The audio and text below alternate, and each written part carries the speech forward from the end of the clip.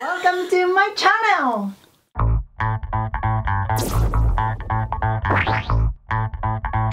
Welcome to Elizabeth Noir channel. Today is a takeover by my husband. Today our lovely viewers have a question for you.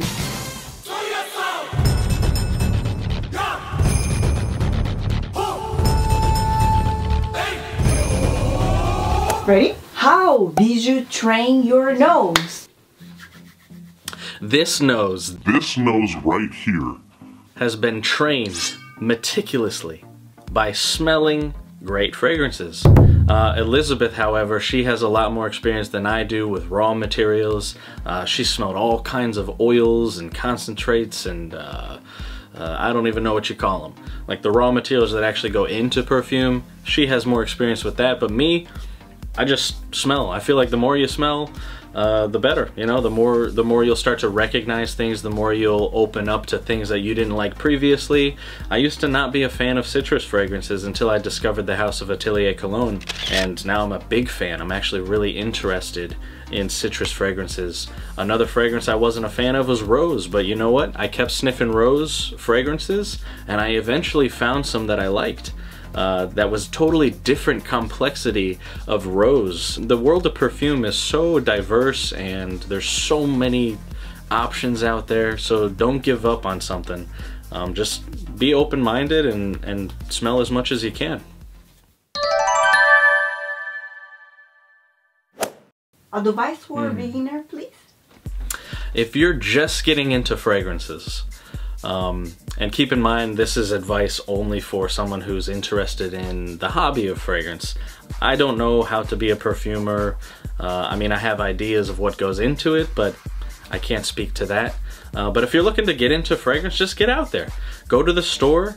They have testers available. Smell the testers. I would start with samples if you're trying to save a little money. Don't be afraid of samples. Get samples. They're so much cheaper and you can actually wear them, experience them before you commit to a full bottle. But yeah, if you're just starting out in fragrance, go to the stores, go to your department store or fragrance shop and spend like an hour or two testing fragrances. Spray them on the strip. When you spray a fragrance out in the store, use different sections of your body to be able to wear and see how each develops on your skin. For me personally, I'll spray maybe one on the back of my hand, one in the middle of my arm, and then one closer to my bicep or shoulder. As long as you can smell it, you should be okay. Or maybe just spray one, two, you know, spray them at a good distance apart. And then you have this arm over here as well to spray. Just be aware that they definitely smell different on paper than they do on skin. They perform differently. They dry down differently. It's very interesting, actually.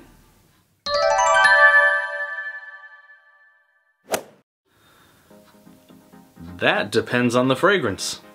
If the fragrance is soft, subtle, then I don't mind overspraying. Prada L'Homme, soft, subtle, close to the skin fragrances. If you want a little more performance from them, a little more projection or longevity, don't be afraid to overspray them. Sometimes I'll hit myself with like 8 to 12 sprays of fragrance, depending on the fragrance, of course. If you have a bomb like Red Tobacco by Mancera, then you might want to take it a little lighter because you can fill up a room really fast.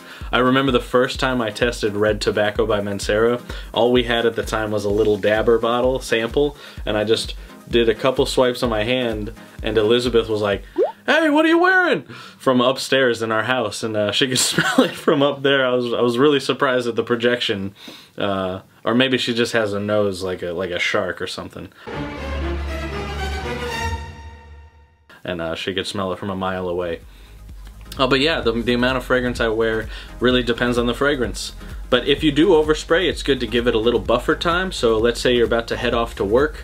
I wouldn't overspray right as you left the door because if you're on a train or bus or you get to work and it's still really potent, it could be offensive to people or too much for people. So if you plan on overspraying, go ahead and douse yourself in the fragrance and then give it just a little bit of time to dry down, and it won't be so overwhelming. Where should you spray? So where I spray also depends on, like, if it's a fragrance that I'm absolutely in love with, like Lost Cherry, I spray my arms, and then I spray the front of my shirt, like right here, because I want it to come up into my nose, because I love the smell so much. If I'm testing a fragrance, I try to keep it to just my arms initially, maybe even just one arm in case I'm not a fan of it. I don't like spraying the back of my hands for testing fragrances, because if you wash your hands throughout the day, you could damage the composition of the fragrance or wipe it away completely, and you're not going to get the best experience for testing. So if you're testing a fragrance, I like to hit the arms. If I love the fragrance, depending on the strength of it, I'll do a spray here, back of the neck. I do the front of my shirt for the day, because fragrances stay longer on clothing than they do your skin. So if I really particularly enjoy a fragrance, I like to spray it on the front of my shirt so that, I get wafts of it throughout the day.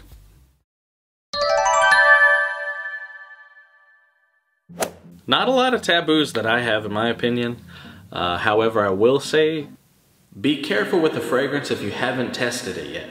Because I've actually had situations where I read the notes online, I did my research, and I thought I was gonna love it. Blindly sprayed it on myself thinking I was gonna love it, and that was not the case. So definitely always test your fragrances first. Try to get samples if you can instead of blind buying bottles. It's just a more efficient way. It's cool to have the bottles, but test them first. Make sure you subscribe and click like and leave some comments. We're looking forward to reading your comments. Have a wonderful day, everyone. See you next time.